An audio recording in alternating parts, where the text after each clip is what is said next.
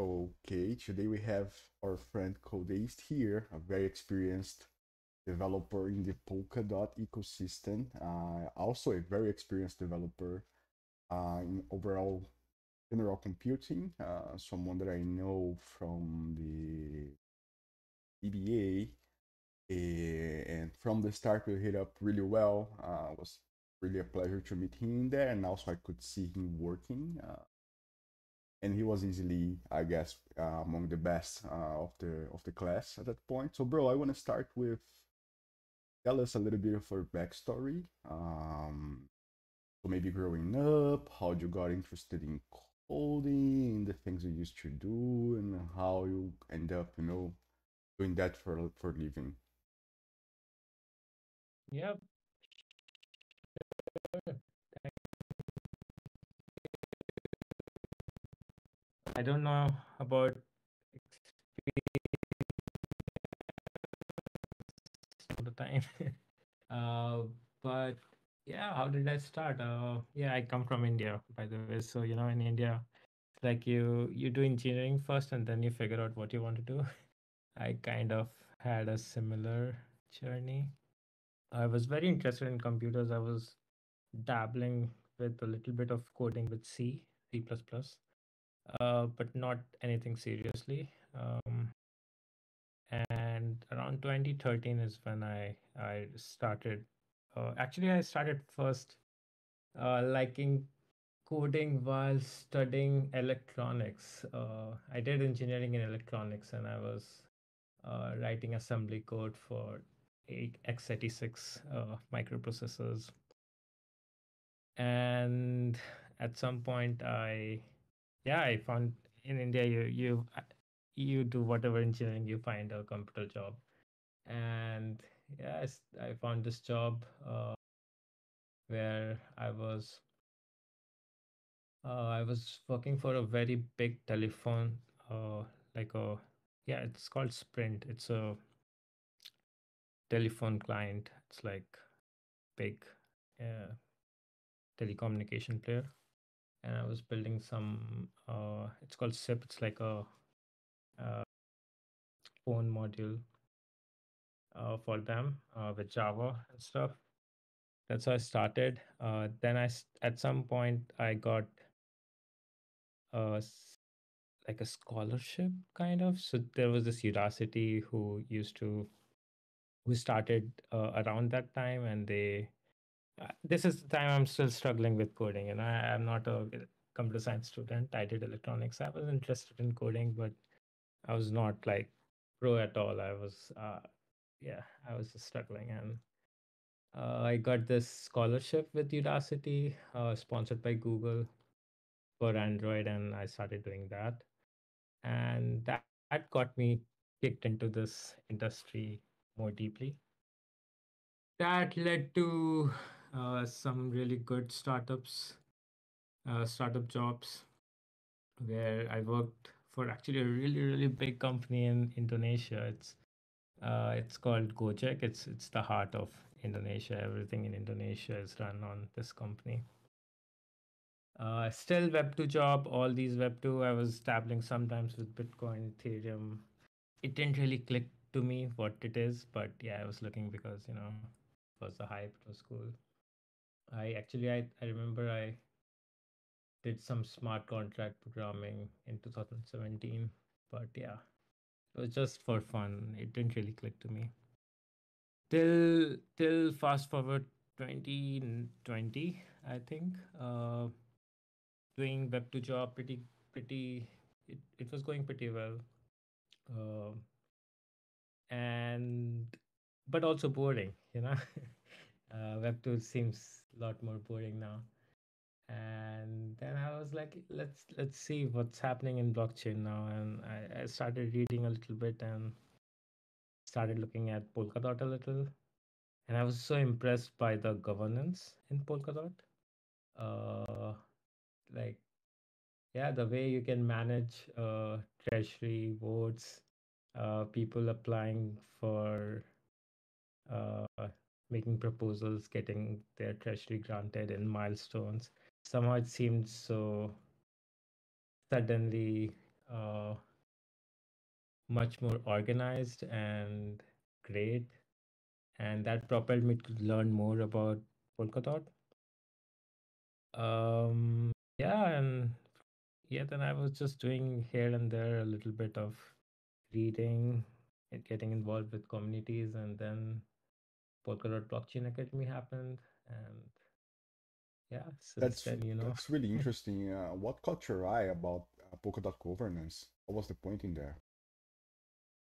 uh, yeah, actually, it's very funny. So, I, I actually first project I found out was I trying to remember what it was called.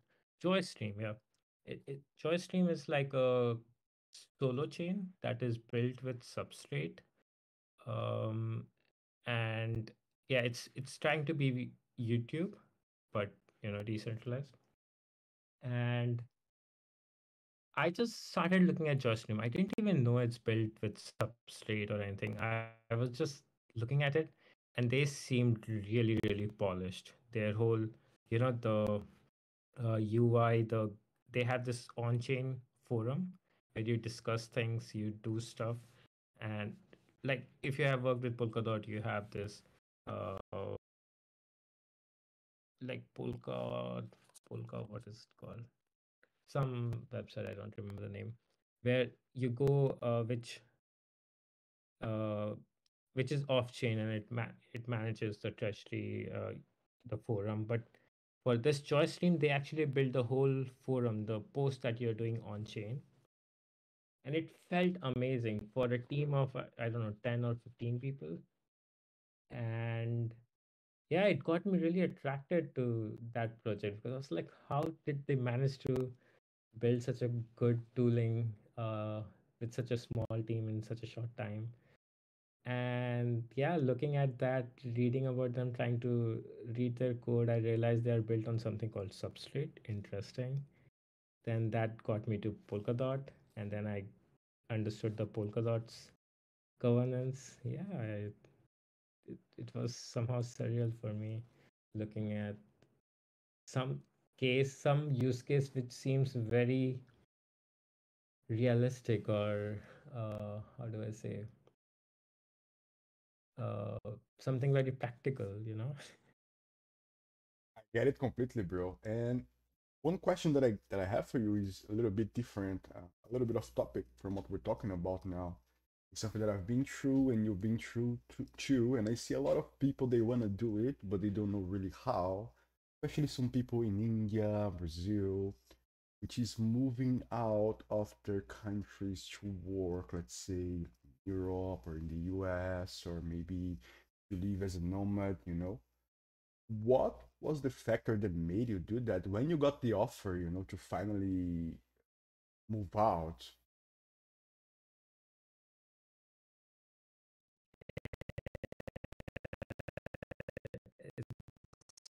Funny, there are two sides to it. Before I move, uh, I I was actually fed up of my regular life, of traffic and everything. I mean, India is nice, it's amazing, but it, sometimes it can exhaust you. And I wanted to go and see outside, live somewhere else for a while. And I got a job actually, and my plan was to go to Bali and freelance from there. And at that point, I got like a LinkedIn message, uh, hey, do you wanna come to Stockholm and work for us? And I was like, okay, interesting, of course. And I started giving interview for a company called Klarna. Um, and it happened very easily in some ways. There were like, yeah, a lot of rounds of interviews in big IT companies. There were like, I think I remember uh 6 or 7 rounds of interviews, but they were pretty actually easy compared to the standard of interviews in India for good companies, of course. Um, and I didn't know that. So now, looking back, actually, I think in Europe, the competition, the uh, like it's much easier to crack interviews in Europe than in India.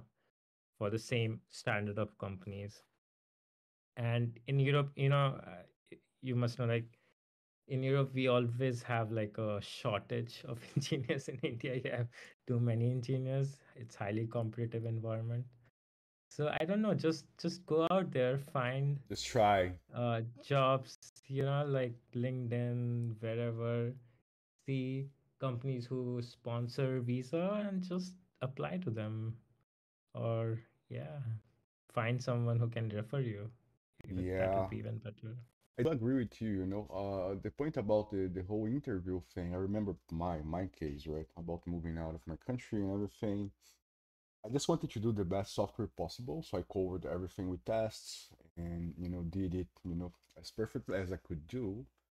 What I saw in Europe, and it's quite interesting, is that, the hiring process could be a little bit simpler, but what you find inside the companies is much higher level. So everything is highly, at least where I worked, everything was highly tested. Everybody was up to the documentation, updated. So I encountered a much more mature environment than in Brazil. You have any views about that?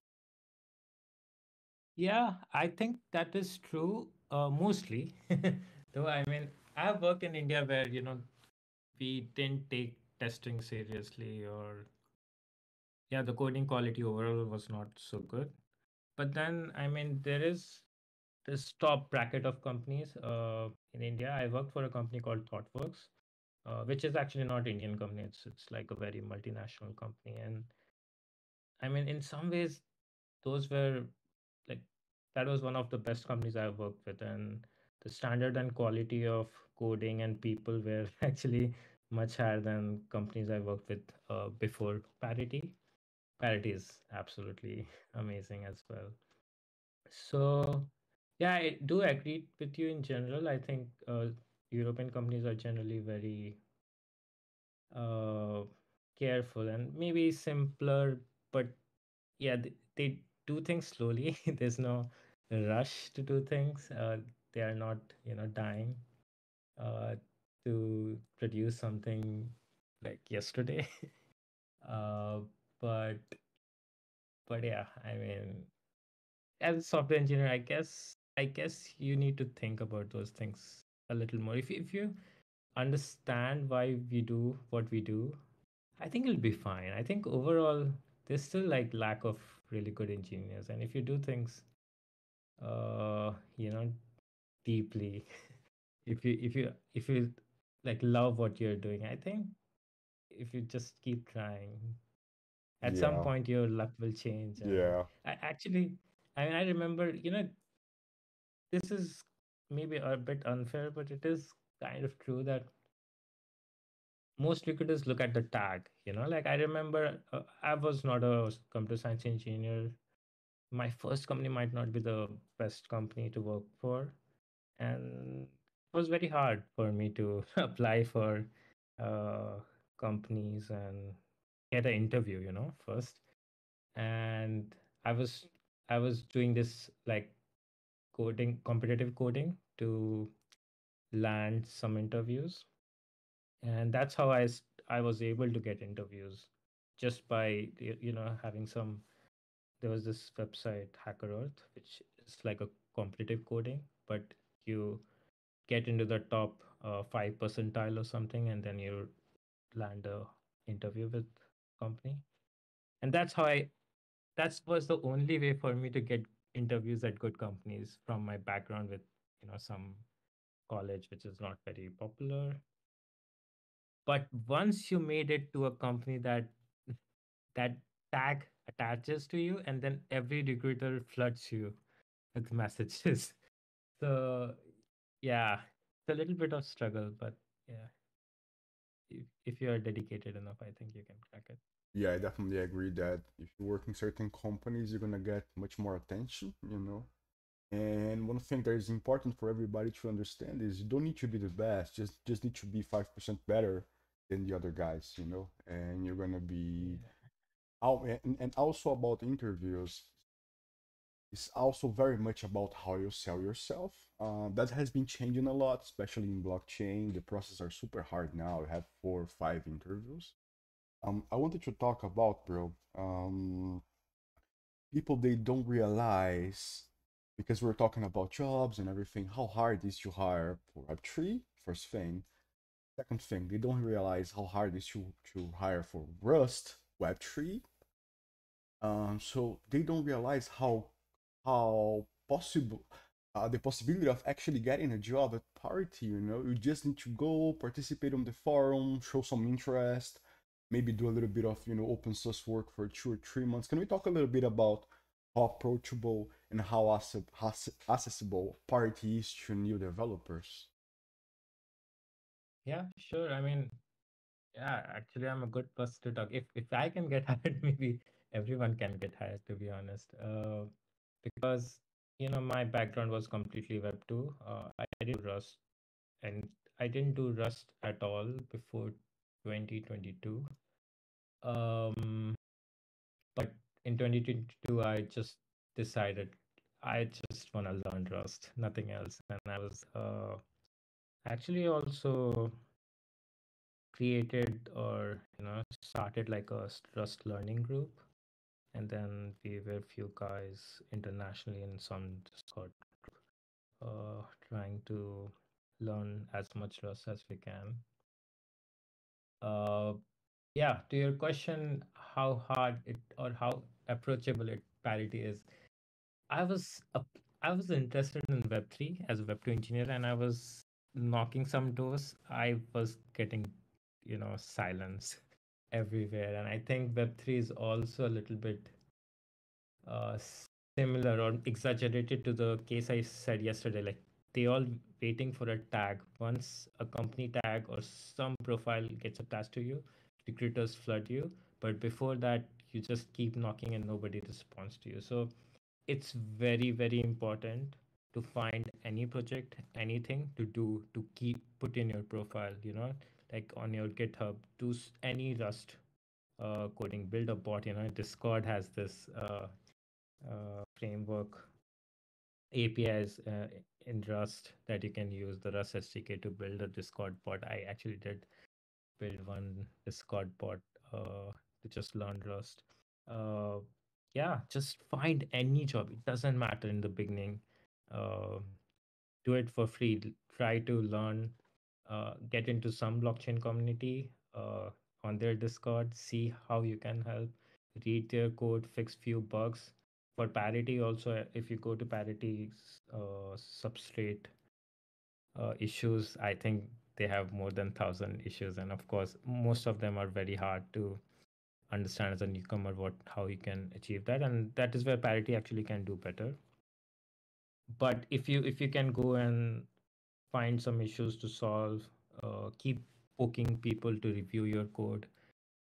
I think I think that's how you make yourself approachable. If you're just asking to get an interview, I think yeah, it's very hard. But if you can do something, anything, with Rust, with Web3, prove yourself a little bit. Maybe also annoy people a little bit by poking them. Yeah, at some point you will get something, and yeah, just once you get the finger, just yes, take the whole hand.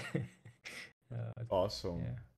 Bro, can we talk a little bit about Rust? So, how do you relate to the language? Do you like it? How hard it is to learn it? How's been your progress since we last saw each Mhm. other? So let's dive a little bit in your experience with Rust. Yeah. Yeah.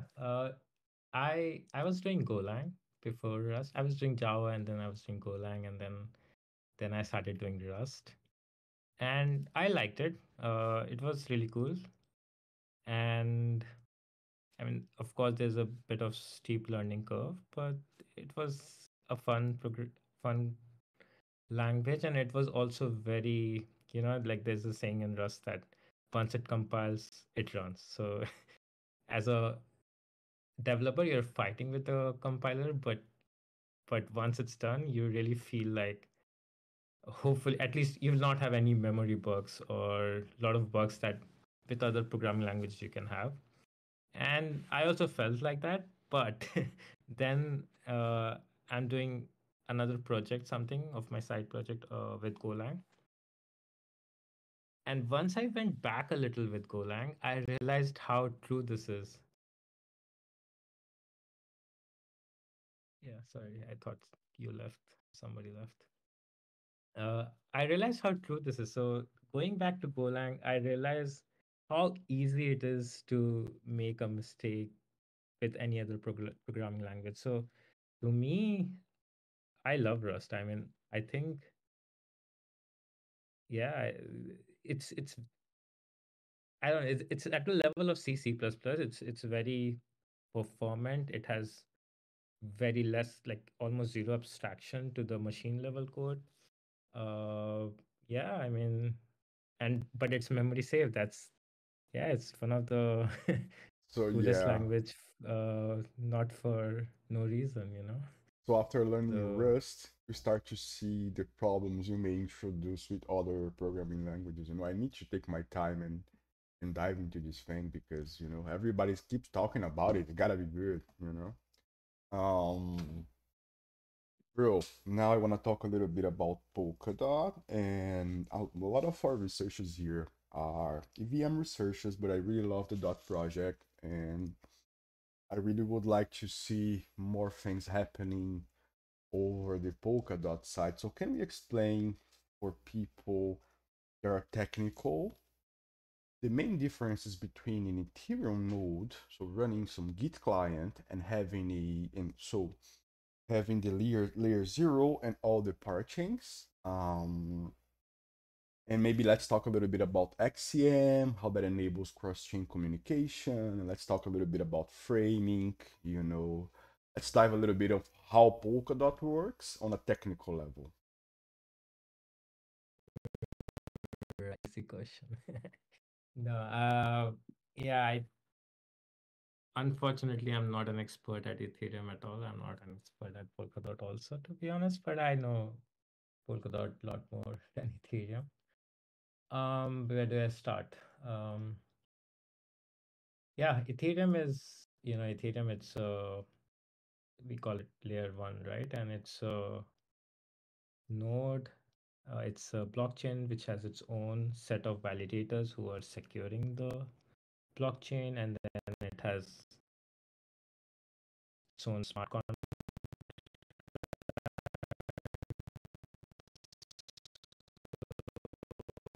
You can write that, and yeah, that that stays there forever. Polkadot is totally different. Polkadot is, I mean, the aim or the vision actually is for Polkadot is to have not no transaction at all at the relay chain layer. So when I say Polkadot, I'm gonna mean the relay chain layer. And relay chain, the only uh, thing that it wants to do is provide security to all the chains that is running on top of it, like yeah, like any parachain that you know. So the idea is, if you want to run your blockchain, it's a lot of work to find your own validators, uh, good validators, get so much stake, so that your blockchain is secure enough. What if you just inherit security from a chain which has already like really high security? Um, Can I make a question here? So yes, I have yes. actually two questions. One, who runs the relayer chain? Who runs the relay chain? Yeah, because it's Do you gotta be mean run. Yeah, it's gotta be some server running it, right? like validators Yeah, who's running, or? yeah. Hmm. Who's running the Hmm. relayer chain, the layer 0? Hmm. Right. So there are validators, set of nodes basically distributed, who are running this code piece of like. So yeah, I mean that's the short answer. Validators. That Okay, validators. So we have validators instead of yeah. nodes, right? And they run the layer 0. Another question that I have for you is, okay, so those validate when we say shared security, we're talking about all the transactions being processed and let's say all the Merkle trees being calculated and proved at the layer zero, right? Mm-hmm. So that's why we have shared security between our chains because everybody's going to the same source to get the information, right? Mm-hmm. I'm just asking, you know. Okay, keep on. So, okay, I understood. Thank you. Yeah, yeah. I mean, so it's true, and a lot of people think it's like then centralized because Polkadot, the relay chain needs to, you know, chain. Everything is a black box. I think any parachain uh, gives it some data to verify. Like, so there are validators who are nodes who are securing the relay chain, but then there are also collators, which are like validators, but we call it collators for parachain, and they build some blocks and then they send it to the validator node to commit it for them. But uh, but they send this, just some bunch of bytes. Polkadot cannot make sense of it, and also a parachain has already given the relay chain some function, we call it PVF, uh, which which relay chain knows. It takes that function, it takes the data that collators gave, it tries to uh, basically run that function with that data and get some output to realize if this block is valid or not. So that's all relay chain is doing. It's black box, it's a bunch of bytes for them. They don't know what exactly is happening on the parachain. Does that make any sense? Yeah, makes a lot of sense actually, bro. And I'm really amazed by it because I mean, this thing would be the next, you know, the next revolution in the way we do blockchain today. Unfortunately, I guess the market is very greedy and is not really evaluating the options, or we may have a business problem here. Also, could be the case.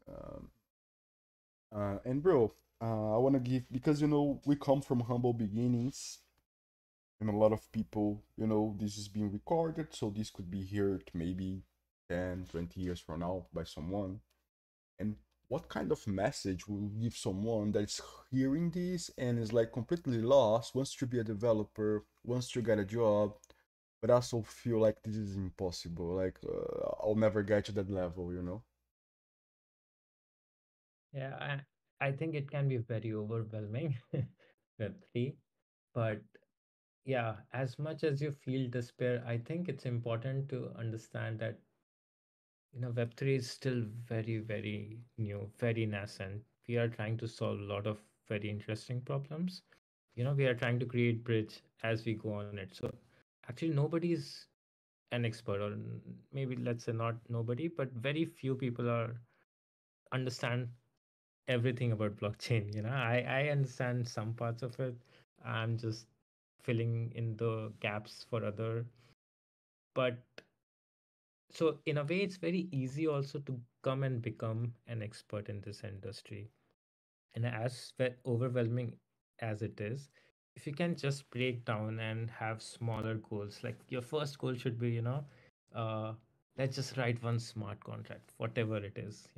Let's do a Uniswap again by myself, or let's just see how Palette works. Let's write some code in Palette. Maybe like make small goals for yourself. Do something, interact, understand what kind of value a blockchain is trying to add, or a smart contract. And yeah, I mean, just keep going until you make it. I mean, it's very really it's Just keep trying. yeah. I mean, it's extremely new. I mean, in all honesty, I would have not made it if this universe was more mature. It's still very early. We have still very few use cases that is like real life problems to solve through blockchain. Yeah, So we are still very, very early technologically. uh, yeah, it's Very good engineering interesting. problems. I used to say people when we people start shilling about this or that technology. I mean, I love Polkadot, of course, and there are good things, there are bad things, but Yeah, it's amazing engineering problems to solve, yeah, and that gets me excited. So yeah, yeah. just do something. And you can also make a lot of money. I see so many really talented people come. And there's one big problem with Indian people. They seem to be quite insecure. At least the ones I came in contact through the group. So they are always, these guys, they are fucking amazing. They are fucking, really smart. They know so much about, in our case here, security. They're much better than me. But they're like, I don't know if I can do it. I don't know if this is the way. And I don't know if this Yeah. is a cultural thing, or or I'm maybe being short-sighted and generalizing. What is your view on that? Yeah, I don't know.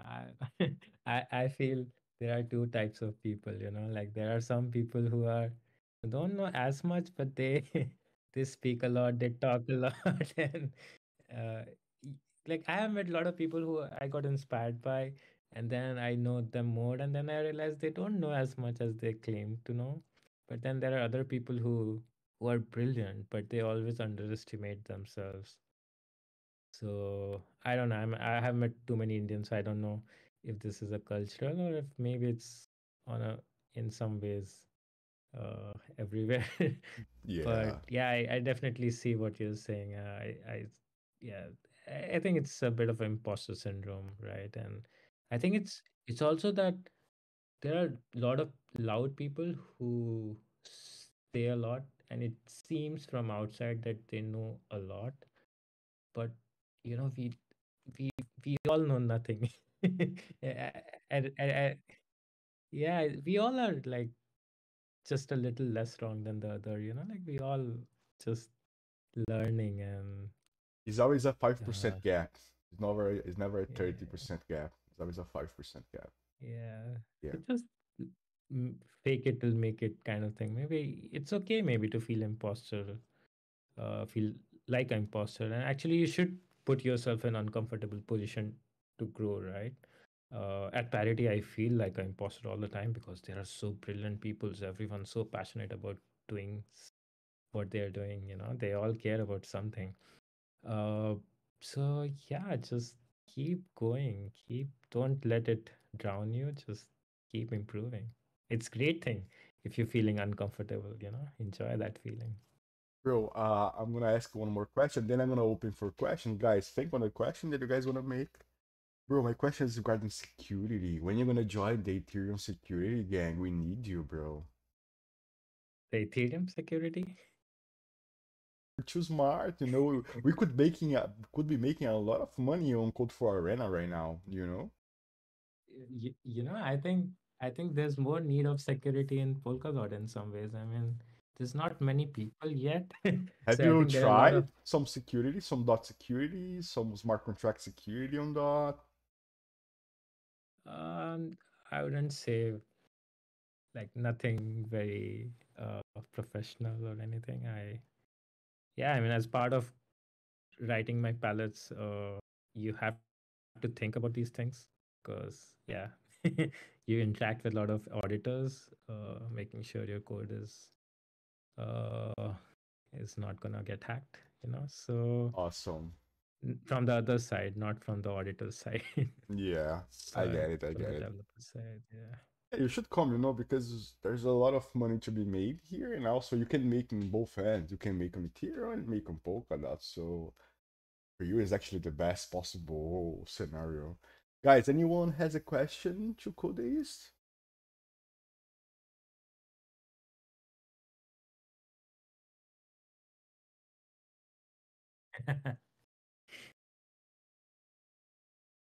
I, Somebody asked what is a relay chain layer, but hopefully I answered. Or yeah, let me see. I'm not looking at the text box. What is a relay chain? Okay, so can you explain that to Halitus, please? yeah, it's actually a good question. And what I understand is, so the question is basically about uh, are blockchain networks going to be risk with quantum computers? And it can be, to be honest. Most of the cryptography that we use are not uh, safe from quantum computers. But it's a tricky thing to do. So, like we already say, blockchains are complicated, and we don't want to. We want to make it easier, not more complicated, or faster, not slower, right? There is some trade-off here. You can try to create a use a chain. I mean, there are already cryptographies which are apparently quantum safe, uh, but then it will be slower, you know. And as if you are building your own blockchain, you need to find a trade-off somewhere where you say, I think this is secure enough for today, uh, or for some long term, like maybe not forever, but at, let's say, for next 10 years, I think this is safe. But it's also not too slow for a lot of real use cases to be built on that chain, right? Like if your chain takes 10 minutes to build a block, that's going to be bad, right? So yeah, it's a very interesting question. I don't know, to be honest. I would just say that yeah, if there are quantum computers, and there might be, with US government and stuff, we just don't know. And yeah, lot of blockchains today are at risk with quantum computers, and I'm sure, I don't know anything personally, but I'm sure there must be other some blockchains trying to be quantum safe out there. Mm, Good question, though. Really good question. mm.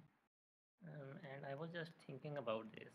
Like, can we merge some biometric verification with this, like a private key and with some biometric like thumbprint or iris scanning?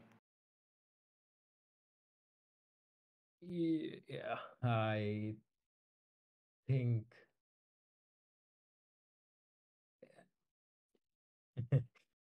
I don't know. I mean, so the problem with using any yeah, it's a very hard one. I'm sure it's worth a try. But so the problem with doing anything on blockchain is you want something deterministic. You want the same result every single time, and you don't want it to be crackable. Like nobody else should be able to figure out your private key from just looking at the pattern of your transactions, right? If you can somehow achieve both of them, then maybe it's possible. But I don't know. I mean, I don't know how a biometric hardware will work in a deterministic way. You can maybe fake it, or yeah, how do you make sure every single node is not malicious? That that part, I'm not sure how it I don't think it can work because of that. Like anybody can say, like you have to trust that every validator is executing the same code, right? And if somebody's being malicious, you need to figure that out and punish them so they don't do that. I think this would be easy to fake if you have some kind of dependency on like a biometric hardware or iris scanner. But what do I know? I should try. Very interesting question, though. You have any Yeah. idea? I would like to see also your view on the AI thing after ChatGPT. We didn't have that at the PBA, so can you talk a little bit about that? Yeah, I mean, it's exciting. And I think I'm already using Copilot a lot, and it actually helps a lot with, writing boilerplate code today. Not really, it cannot think of subtle things, but I think it helps with documentation a lot, with just things that you will go and copy paste from somewhere. I think there it's gonna help a lot. I've seen on, like, something that I really like about a lot of code help features from AI is if you have like a pull request, it like Copilot can actually figure out or make some suggestions on the PR already, some security issues and stuff like that, which you might have missed. So those are incredible, and I think it will just go better and better. Yeah, I don't know if that was the question, but Yeah, I yeah, do that's think the like question. AI is gonna be like a really cool help as a programmer. It's like an evolution.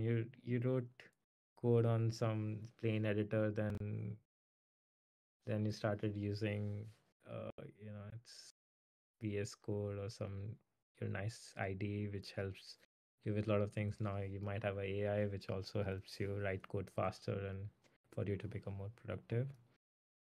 So yeah, it's exciting. Exciting times. Bro, thank you so much for coming here today. That was a really good talk.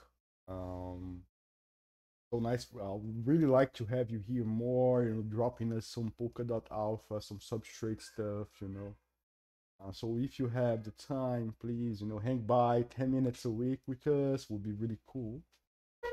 Thank you so much, man. Any Yeah. closing thoughts? Any things you wanna say?